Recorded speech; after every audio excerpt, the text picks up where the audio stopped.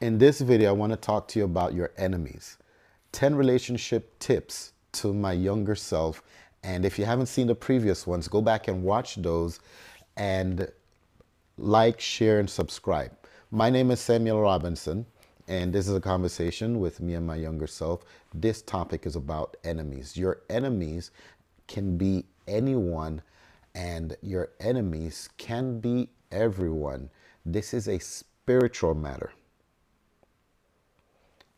And I pause so that I want that part to sink in.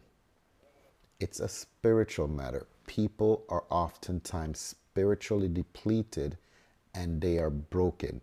Hurt people hurt people. And you need to recognize that they're not necessarily attempting to bring intentional harm to you. They're attempting to survive.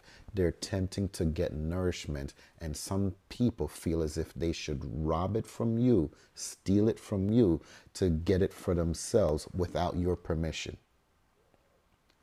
Those are your enemies. And they could be the person that you put a ring on and sleeping beside. I want you to know who your enemies are and keep them close. Know their patterns and put them in the correct frame that they belong. Remember, we talked about in a previous video the analogy of a tree. These are the leaves on the tree that they change based on the environment. When they're happy, they bring joy. They don't come to share any joy of their own. They're always withdrawing from you. When they see you doing well, they're not happy for you. They're clapping, hoping for a moment to take it for themselves. These are your enemies. I'll tell you a story as I end with the enemies section. The good book says you must pray for your enemies. I have a list that I keep. It has all my friends that I'm praying for, and it has my enemies that I'm praying for. I don't distinguish which one is which on that list because the being that I'm praying to doesn't care either. It's a human being. They're broken. They need help, whether it's health, mental, physical, or spiritual. It's just another individual that needs help. And you need to protect yourself.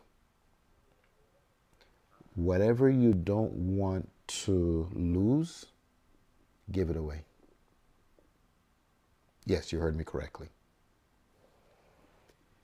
Anything that you hold very dear to you, that you elevate above your relationship with your God, you're going to lose it.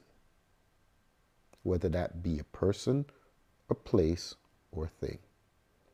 So in a case where you see yourself doing that, give it away. It will be multiplied back to you, and then you'll value it in the proper prioritized order. My name is Samuel Robinson. I'm supposed to take 2 minutes to share this with you. Like, share, subscribe. If you haven't seen the previous videos, go back and watch those. Share this with somebody else. Comment. Let me know your thoughts. Thank you.